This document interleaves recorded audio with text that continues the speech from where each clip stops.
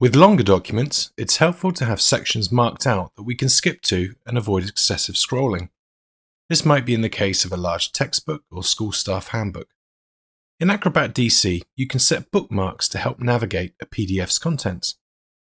In this example, a teacher is applying bookmarks to their departmental handbook.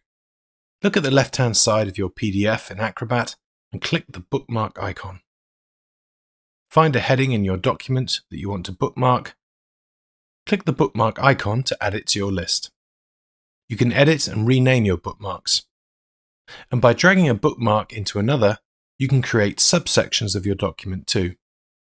If you make a mistake, you can just click on the bookmark you've created and then the trash can icon.